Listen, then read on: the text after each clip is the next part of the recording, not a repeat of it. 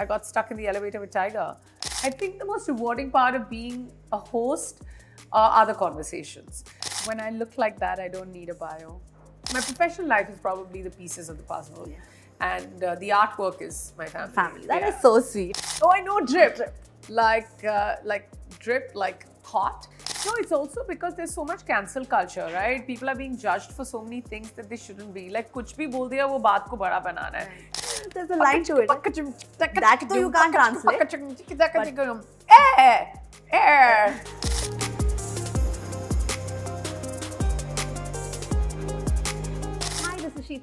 And you are watching Pinkvilla. My guest today actually needs no introduction because from gracing the silver screen with her stellar performances to owning the podcaster world with her unfiltered conversation, I think she has done it all. So let's welcome the one and only Neha Dhupia. Hi. Hi. How are you? Good, thank you. Yeah, I want to just start off by asking a very cliched question, Neha. Season 6 is going to come up. I am so excited. Yes. Has to be one of my most favorite shows ever. Let me just put that out. The cliched question here is that what can the audience expect in season 6? Season 6, of course, the biggest thing that we're sort of, it's our time to give back to the audience is that we've gone video. Yes. So, that's a really big one for us. And there's no doubt, I mean, the fact that the show has kind of stepped foot into season 6 and we're here talking about No Filter Neha. So the first 5 years, we got so much of love and so much love for being on audio. Not to say that we're not on audio right now, but we're also on video. I mean, I really wanted this gradual progression, but I feel like I'm far more confident now than I ever was to have these conversations and then for people to listen to them and watch them. Yeah, absolutely. And while you say this, talk to me about the most challenging aspect of being a host for No Filter Neha. Apart from the fact that it's coming on video on GeoTV Plus and all of that, those things are great. The most challenging aspect of being a host on No Filter Neha is being a producer as well.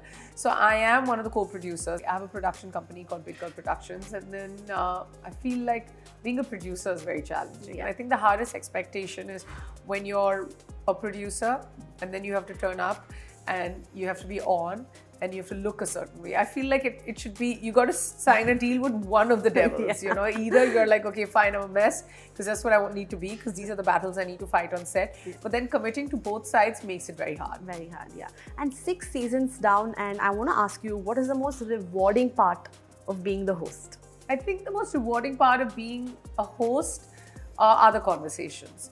I mean, you should see our set. Like, right now you're on set. You're one of the few people who actually has come in on set to see. But it's absolutely bonkers. Like, we get a call saying the guest is 20 minutes away or 30 minutes away, and everybody's just like, we go from being extremely quiet, saying, okay, it's almost showtime, with all the hustle bustle. So it kind of, all of it is very exciting. And then when you hear their stories and when you kind of get to know them even better than you think you do. That's the stuff that makes it very rewarding. I mean, I wait for those conversations. I like a good conversation. The intention of starting the show was also like, be in a candid chat with your famous friends. So there you go. I feel we continue with that rhythm. Yeah. When I got to know that I have to get into a conversation with you, my first thought was, you're an actor, you're a producer, you're a host, you're also a podcaster now, right?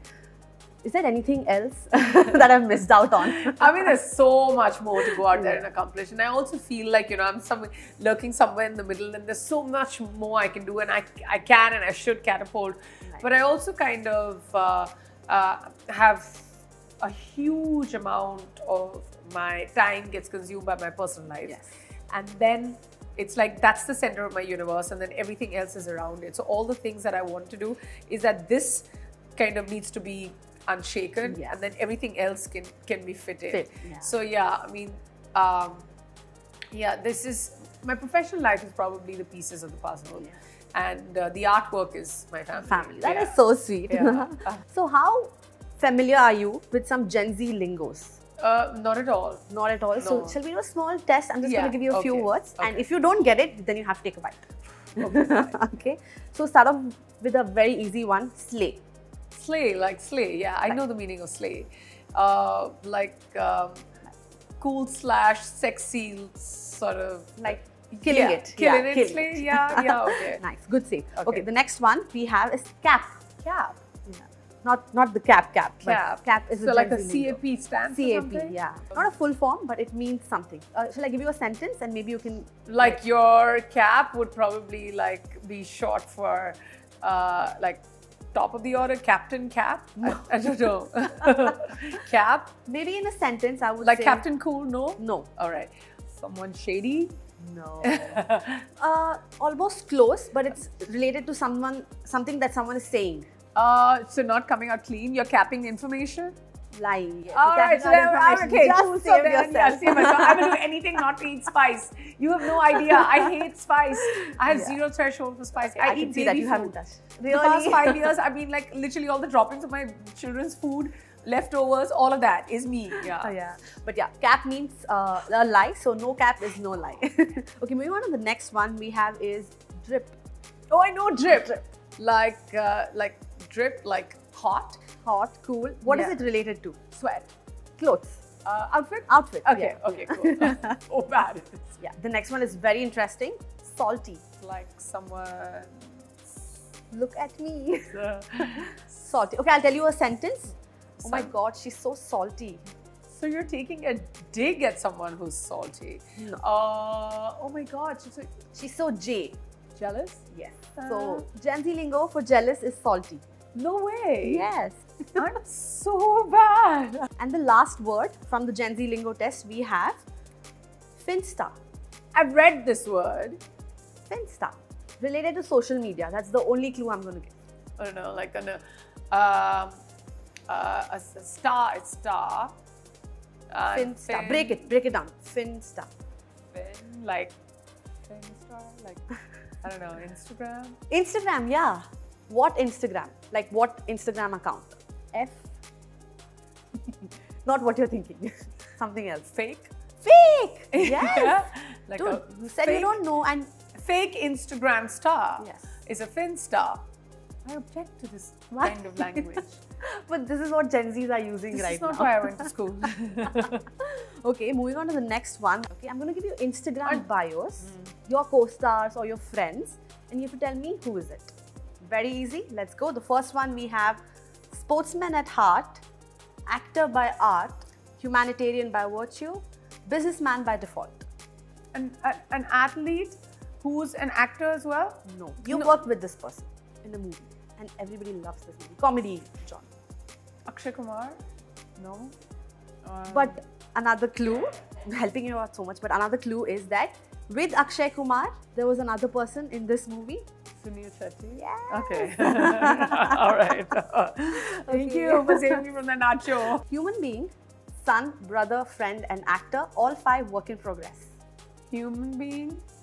Son, which is everyone. And then? Brother, friend, actor, all 5 work in progress.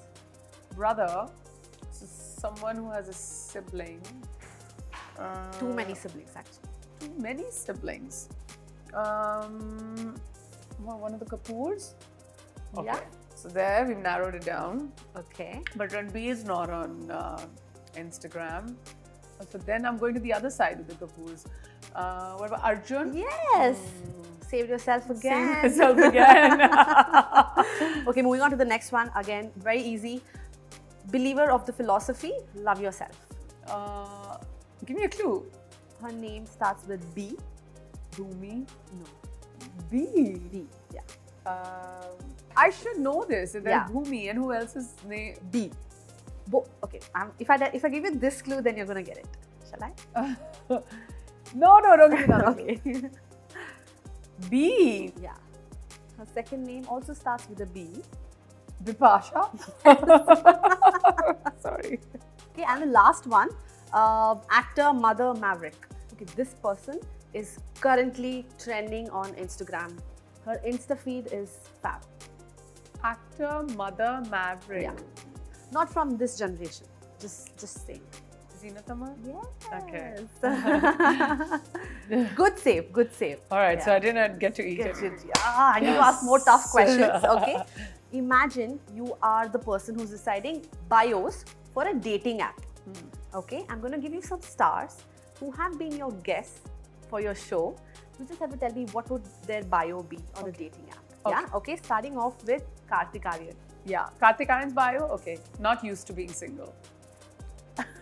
Okay, nice, love it. The next one, Ananyapanday. I'd say deleting app now. Nice, I like this one. This is actually nice. Yeah? Yeah. Okay. Okay, moving on to the next one, Shahidkapoor.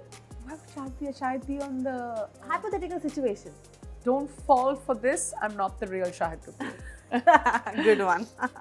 Tigershroff. When I look like that, I don't need a bio.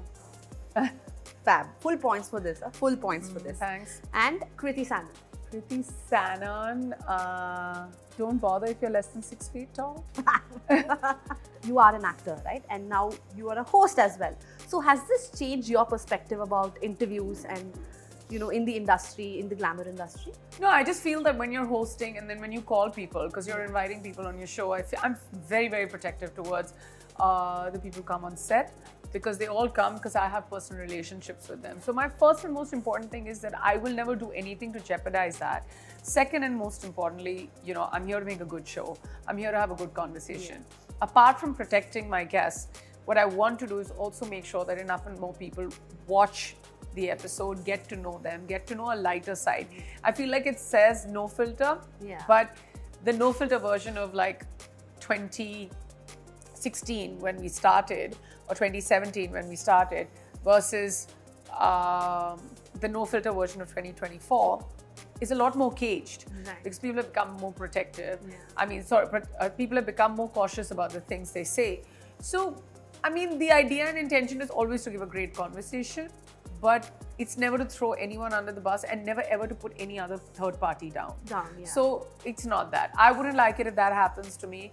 What I would like is a fun conversation. We just finished a conversation with Kartik and I feel like my cheeks hurt. I laughed so much. I was standing outside, I could hear him laugh so much.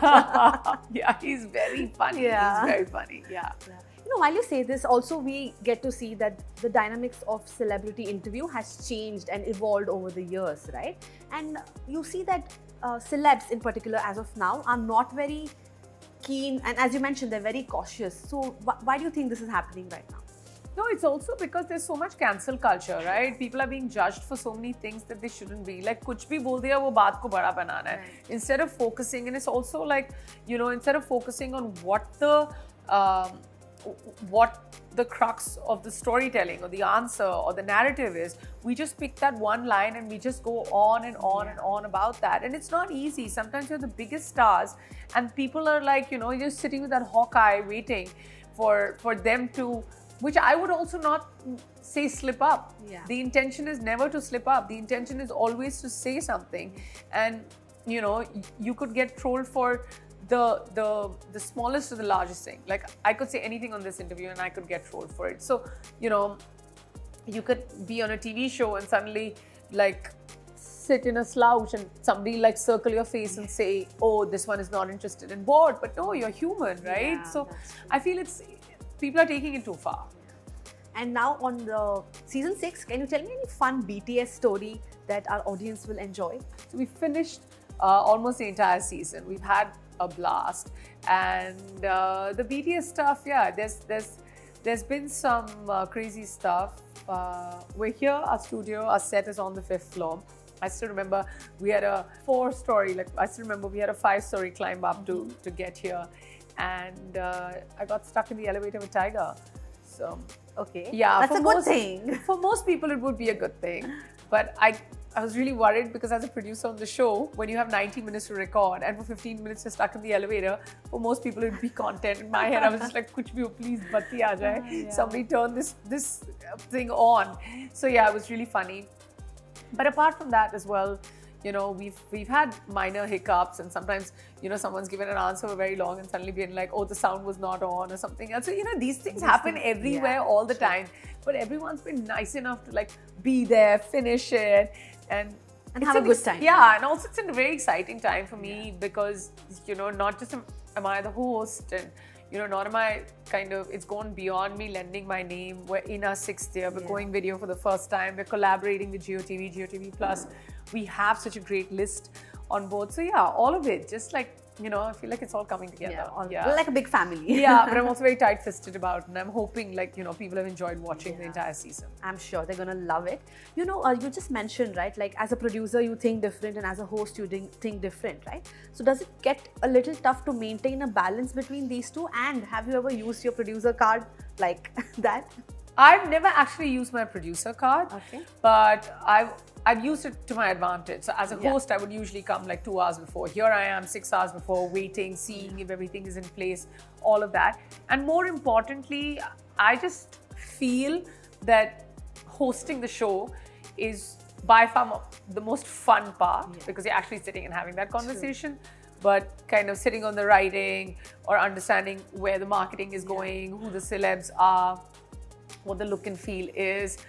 I mean, just showing up and being there 200% is hard. And now for me, even harder because all my time I want to be like, you know, either at work or with the kids. But when that kind of balance gets a little more lopsided, especially when a new show is coming out or something, you kind of also suffer from insane amounts of guilt and you want to run back. But I know when I'm in the conversation, I'm 100% there. So I feel like the producer and the mother in me kind of we're always battling time with each other.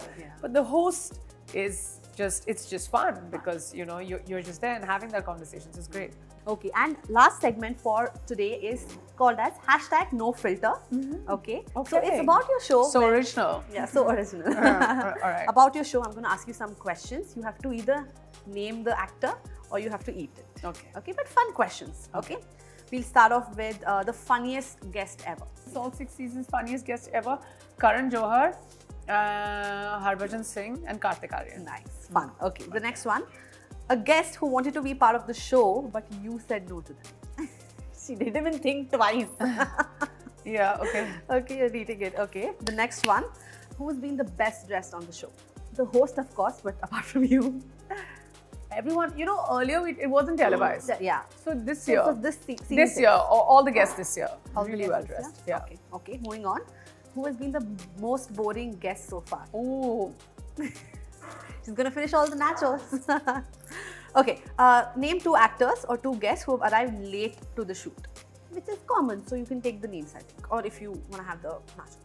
No one actually. Everyone. Really? 15-20 minutes. Cool. Yeah, no one's been late. No one's been late. That is so cool. But 15-20 minutes in Bombay traffic after 30 minutes is of course plus and minus is great. Okay, a guest who has asked you to edit or cut a controversial part from the podcast. You'll kill me, but really, controversial nothing. But have they asked you in general to cut something? Sirs, yeah, like yahan pe theek nahi, yahan pe theek nahi hai. Maybe a slip of tongue. One line here, like that. That's it. Yeah. Okay. Yeah, I think you did great. Yeah. I mean, they don't ask for edits. Yeah, that's so cool. Yeah. Okay, last one that I have for you is something really cool. You'll have to sing for this. Oh, I don't know how to sing. But you can try. Okay. Yeah, okay. So I'm going to give you a Hindi song. I'm very bad at it. Translate it into English and then sing it. Okay, I'm very bad at it. But let's try. Okay. Ye kali kali aankhein. These black eyes. Ye gore gore gaal. These white cheeks. Oh, sorry. These fair cheeks. These fair cheeks. Ye tikhi nazre. These sharp looks. Ye hirni jaisi chaal. Herein is deer. Deer. You're walking like a deer. Yeah, fab. This one is great. Okay, Ek garam chai ki pyari. Oh, there's a hot cup of tea here. Koi usko pilane wale. Somebody should make me drink it. Chahe gori ho ya kali ho. It doesn't matter who you are. Seene se lagane wali With ho. someone who I can give tight hugs. Fun. And last one is your own song. Which one? Hawa Hawaii. Like air. There's a line to it. That too you can't translate. Air. Bijli girane. To crash the thunder, here I am. Very nice. To crash the thunder, here I am. They call me Hawa Hawaii. Hawa Hawaii. Hawa Hawaii. Bye. Fab.